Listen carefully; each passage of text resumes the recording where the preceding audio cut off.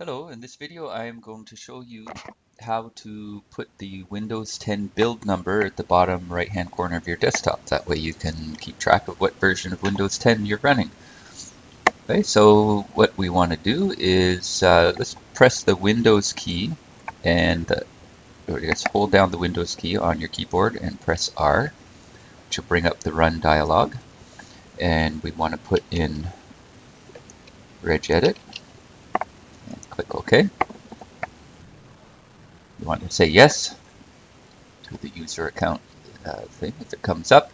Now we're going to expand here. It says H key current user. We're going to expand that key. Okay, and we're going to go to the control panel key and we're going to expand that one. Okay, and under control panel we have desktop. Okay, so we're down in H key current user control panel desktop. And then we'll scroll down. And right here where it says paint desktop version, you can pull this line over to the right if you like so you can see it fully.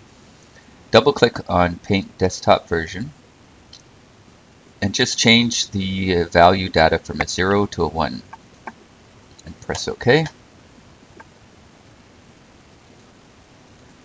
Close your regedit and restart your computer, and then you will see the build number on the desktop.